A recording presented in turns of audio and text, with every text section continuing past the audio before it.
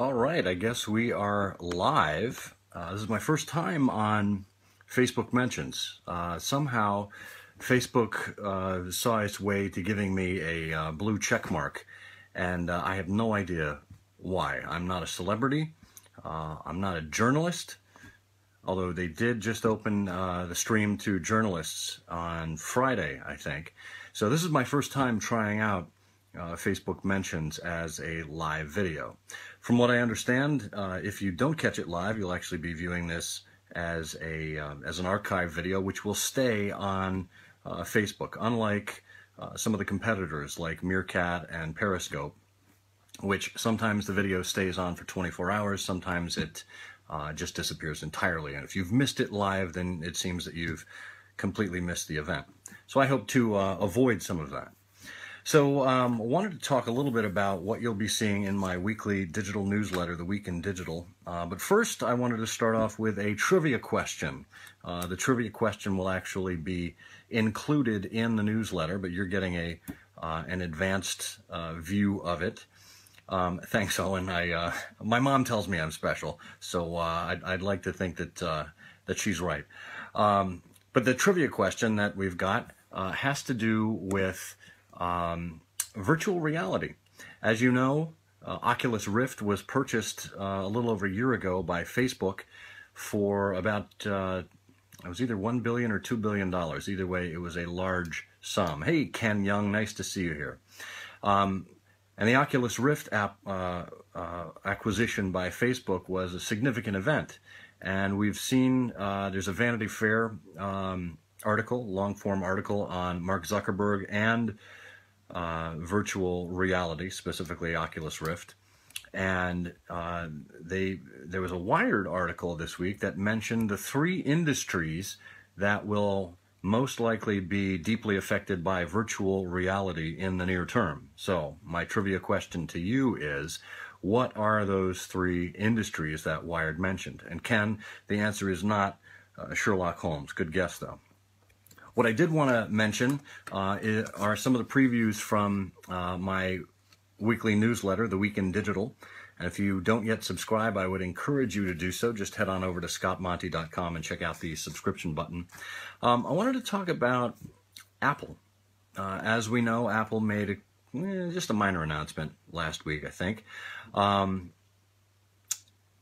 of the major things that they announced, I thought, one of the differentiating factors that you'll see in Apple now is this yearly renewal of iPhones. So you sign up for an iPhone and basically can lease your iPhone, but it's with a never-ending set of payments.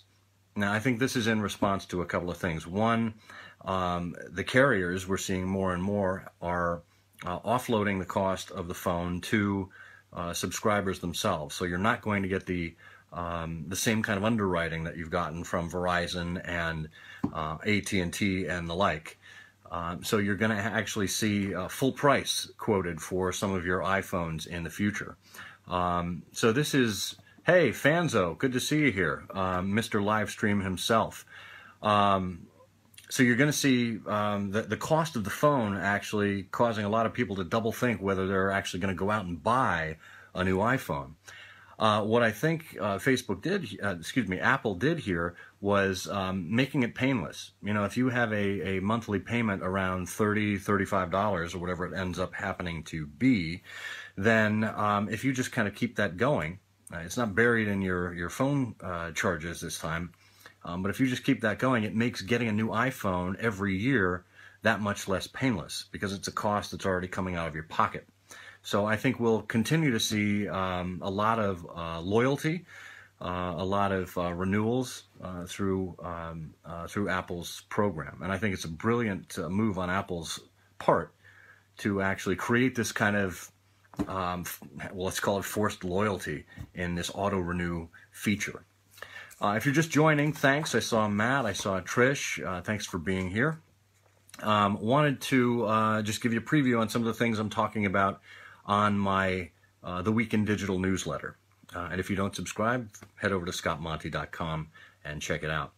Second thing I wanted to mention, which was also related to Apple, but not specifically Apple-focused, Scott Stratton, unmarketing himself, welcome, sir, is a long-form piece in Forbes on Angela Ahrendts.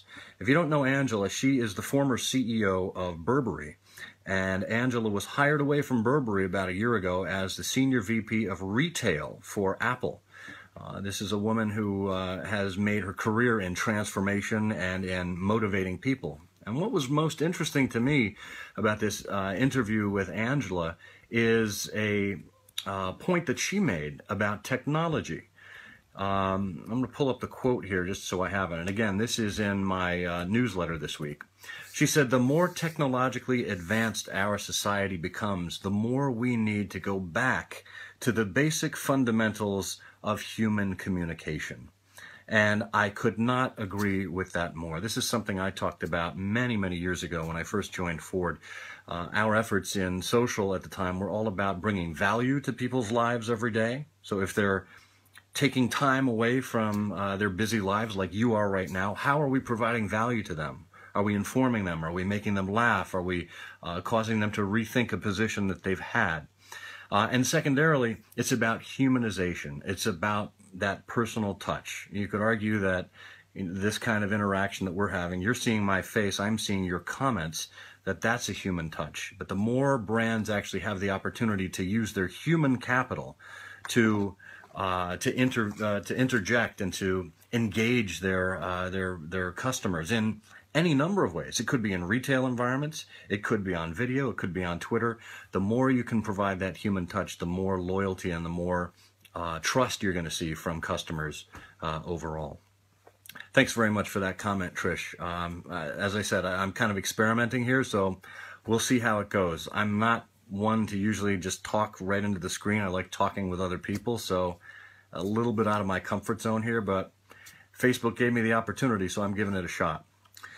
The last thing, before we get to our trivia answer, and if you haven't seen the question, I'll remind you, it is, what three industries does Wired say that virtual reality will greatly impact in the short term?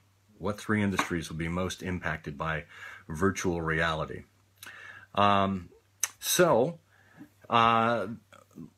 thing I wanted to cover from the newsletter, giving you guys a special preview before the newsletter comes out tomorrow morning, was it's a little bit of controversy. I think it's kind of a tempest in a teapot right now, but Burning Man, the Burning Man festival that happens out in the North Nevada desert, that a lot of folks from the Silicon Valley area go.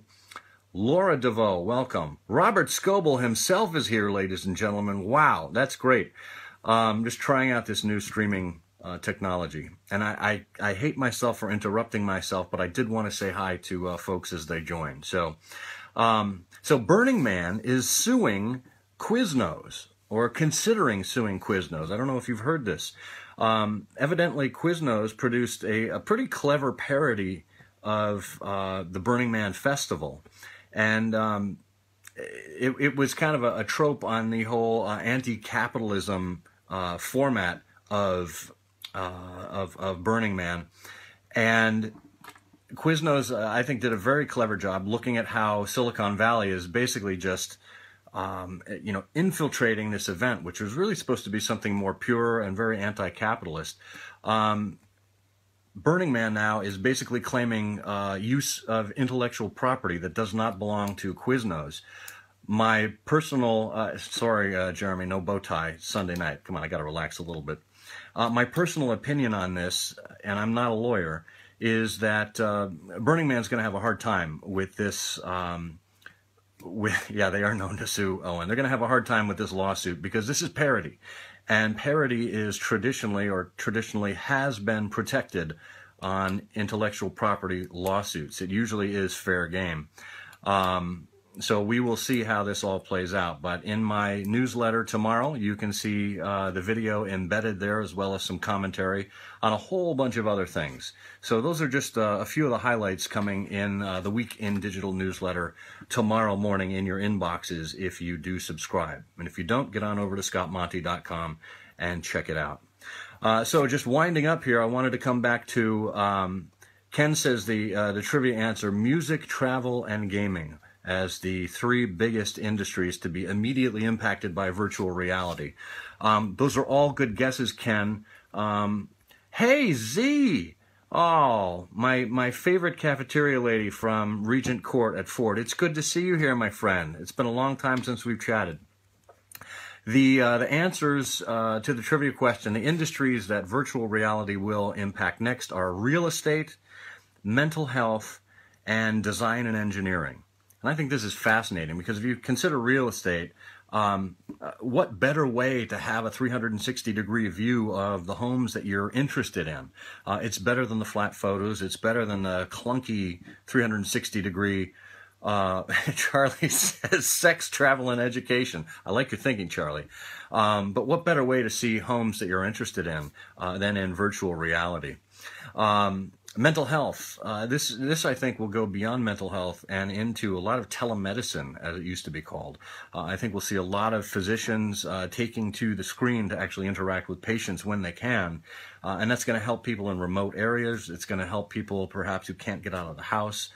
So mental health would be fantastic. So Jason, right there with you. Robert seems to think that porn will be disrupted first. Is it a Sunday night thing? I would have expected this out of you guys on Saturday night. I don't know. And the last one, design and engineering. Think about how designers, particularly in the automotive industry, have traditionally had to use clay models, and then of course CAD engineering, CAD systems. Virtual reality is going to be absolutely tremendous. It may even affect the way we purchase cars, the way we research and come to our car buying decisions. So expect to see more about that. I've got a lot more in this week's newsletter on virtual reality. Get on over to scottmonty.com and subscribe. I'm going to call it a night. It's been about 10, 12 minutes here spending with you guys. If you haven't seen it from the beginning, I'd encourage you to rewind and check it out. Thanks for being with me on my first Facebook Mentions live stream, and we'll catch you next Sunday night.